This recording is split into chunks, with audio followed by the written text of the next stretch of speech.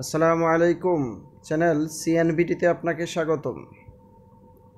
করোনাকে পাত্তাই দিলেন না স্বাস্থ্যমন্ত্রী। চলুন আপনাদের শোনাবো কালের কণ্ঠ অনলাইনের একটি টপ শিরোনাম। করোনায় কাঁপছে সারা বিশ্ব, আর বাংলাদেশের স্বাস্থ্যমন্ত্রী করোনাকে পাত্তাই দিচ্ছেন না। স্বাস্থ্যমন্ত্রী জাহেদ মালেক বলেছেন, আপনারা জানেন অনেক রোগ আছে যে রোগে অনেক লোক মৃত্যুবরণ করেন, কিন্তু পারতপক্ষে এই রোগটি, এই ভাইরাসটি আমি মনে করি না এইভাবে কোনো ভয়ানক রোগ। করোনা ভাইরাস বাংলাদেশে তেমনভাবে মৃত্যু ঘটাচ্ছে না।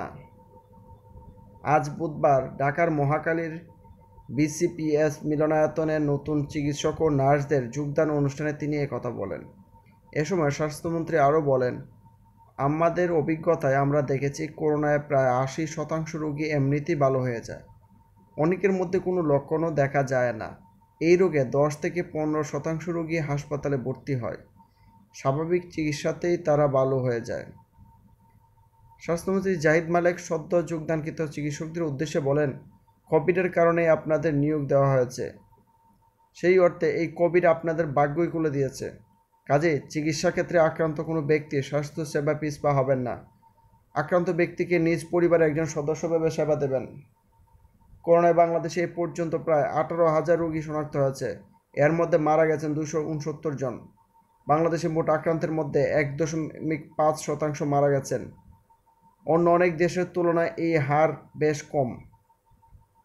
আক্রান্তদের মধ্যে ফ্রান্সের ১৫%, যুক্তরাজ্য ইতালিতে ১৪%, স্পেনে ১১%, বেলজিয়ামে ১৭%, যুক্তরাষ্ট্রে ৬%, ভারতে ৩.৩%, পাকিস্তানে ২.১% মৃত্যু ঘটেছে।